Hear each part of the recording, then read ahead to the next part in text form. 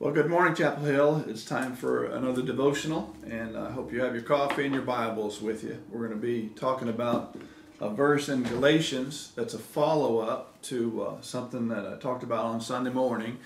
But before we do that, let's have a word of prayer together. Father, we thank you for your love for us, and we thank you for the day that you've given to us. I pray that you would give us your joy and your peace and your kindness and your love and your goodness, all these fruits of having the Holy Spirit in our lives. We ask you to touch us and to draw us more fully into the life of Christ this day. In Jesus' name, amen.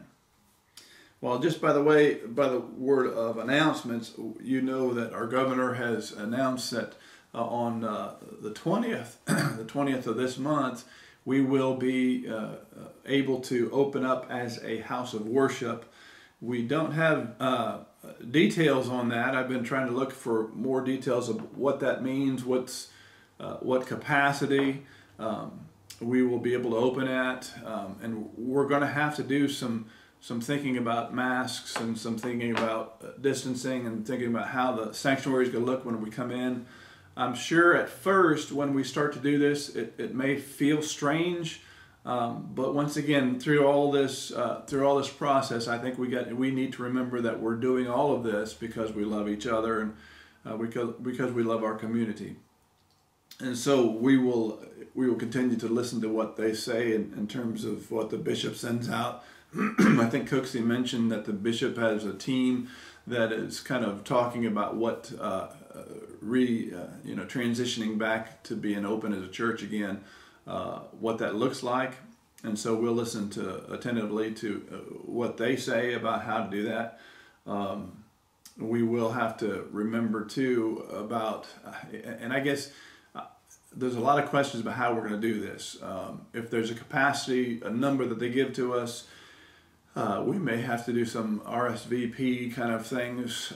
I would hate to see people get ready for church and then come in on Sunday morning and people at the door saying, well, we're at capacity. I don't want that to happen. So we may have to have a system of calling into the church or emailing or texting which service you want to be in, that kind of thing. So all of those things are parts of what we're thinking about as we talk about reopening and what that is going to look like. So continue praying for us. We want to navigate this in such a way that we would be able to take full advantage of the time that we can come back together and rejoice in that. And so we'll be thinking about that in the days to come, and I'll give you information as I get it. So I wanted to go to the book of Galatians in chapter 2, if you have your Bibles with you. One of my favorite verses, this is a memory verse. I started memorizing scripture when I was about 18 or 19 years old, and it became an important thing to me to memorize, to get the scripture here. I felt like if I get it here in my memory, then it would have a better chance of getting here. And King David says in one of his Psalms, he says, "Thy word have I hid in my heart, that I would not sin against you." And so I just felt like that's the best place to get the word of God, is in our hearts. And so started memorizing some of these things. Galatians chapter 2, verse 20, Paul says, "I have been crucified with Christ, and I no longer live, but Christ lives in me. And the life I live by faith in the Son of God, who gave himself for me." And then he goes on to say, "I do not set aside the grace of God, for if righteousness could be gained through the law, Christ died for nothing." But I want to talk about this in terms of what I said Sunday, about this phasing into life. Jesus says, "I am the life," and we talked about how do you phase into that. There are steps to be taken. If we are going to ever enter into life, Jesus' coming is key. When he came and was crucified, and when he was buried and resurrected, that was a key to us coming into life. He did, in other words, he came to give us life. And so he did, and what he did in the Christ event, in his death, burial, and resurrection, he gives us a way to share that life with him. And so the first step is crucifixion. And I'll be talking in the next couple of mornings, I'll be talking about death, burial, and resurrection, and our connection to Christ's death, burial, and resurrection, because we are not just observers, we are participants. When Jesus says, "Come follow me," early in the Gospels, it changes when he starts talking about his death. It changes, his call changes from "Come follow me" to "Take up your cross and come follow me." And so there's a transition that calls us into a deeper walk with Jesus. And I say deeper, when I talk about these things, these are kind of deep. These are deep issues, and I realize that as I'm preaching on Sunday morning on this, these are complicated issues, and a lot of times when you get into these deeper issues, we just kind of tend to we get lost in the wording. We just we hear the words and it becomes a drone. But my prayer is that the Holy Spirit comes with my wording to help us to understand how to be connected to Jesus in his death, burial, and resurrection.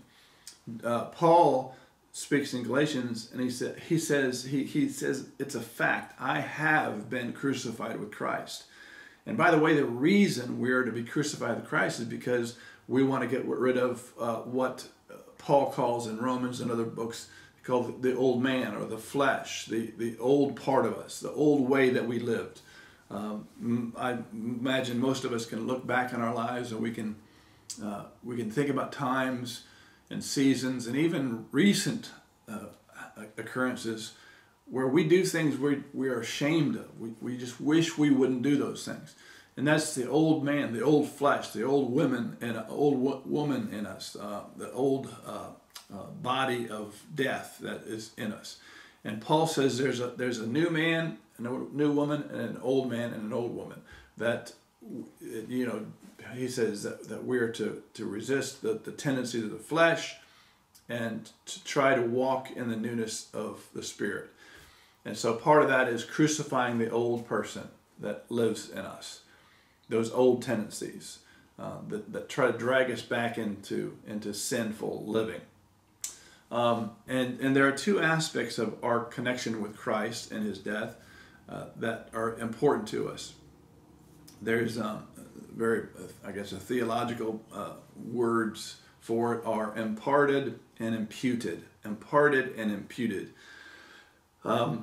When Paul says it's a finished fact that I have been crucified with Christ, that's God's imputing that fact into us. As soon as we say yes to Jesus and ask him into our hearts, it is imputed to us that we are, in other words, it's reckoned to us that we are in Christ. God, it just as a thing that God does, he puts us in Christ. That's a finished factual reality. That's called imputation. But there's another aspect of our connection to Christ and his death that is called an impartation, imparted. That not only is it a fact, a theological fact that we are crucified with Christ, it's also something that we walk in. It's something that we experience. It's something that we are called deeper and deeper into. So it's actually a done deal. It's happened, but it's also happening on a daily basis. Paul says, I have been crucified with Christ. But Jesus also, in connection to his death, he said, you have to take up your cross daily and follow me. And so there's a factual aspect that we have been crucified with Christ, but there's also a daily walking in that. When you're tempted to sin, or you're tempted to do that thing that you've always done and you can't quit doing, there's a fact that you have been crucified with Christ, and that you're dead to that sin, and that sin has no power over you because you're dead. And that's the point of Romans chapter 7. You can study that sometimes. If you have a dead person, sin is not gonna. You can't tempt a corpse, that kind of thing. And that's kind of the point, that when you're tempted, you realize, okay, I'm dead to this thing, to this sin. It has no appeal to me because I'm dead to it. And so that's a fact theologically, but also in your day-to-day living, there's that wrestling that says, I know it's a fact that I'm dead with Christ, but I really feel like I want to do this thing. I'm feeling drawn into it. I feel very alive when it comes to this connection to this sin. And that point, the question becomes, who will you connect to? Will you connect to the sin, or will you connect to the fact, the theological fact, that you have been crucified with Christ? And so our walk with Jesus day to day consists of this understanding, and I know I'm getting maybe drawn down into words here, but this understanding that we have been crucified with Christ. And then Paul used, and this is, you find this in the book of book of Romans and Galatians, that since it has happened, since God has said it's done, it's finished, and you're dead in Christ, reckon yourself so. In other words, since it is true, then you need to walk in it. You need to act like it. You need to act like it is true. If I've got $7,000 in the bank and I'm hungry and I'm just dying of hunger and I have I just can't get anything to eat. I can't find any food that's free or anything like that. And so I've got $7,000 in the bank. God says, my bank account says there's $7,000 there. And yet I don't live it out. I don't act like I've got $7,000. I don't reckon it so. I can literally starve to death with $7,000 in the bank. So it's a fact that I've been crucified with Christ. It's a fact that I have deliverance over sin. It's a fact that sin has no power over me. That's a theological fact. But if I don't live it out and walk in it, in faith, believing God, what God has said is done, it is done, then I can actually live a defeated life as a Christian, because I'm walking in the flesh that has no power over me. I just wanted to bring that out to you this morning.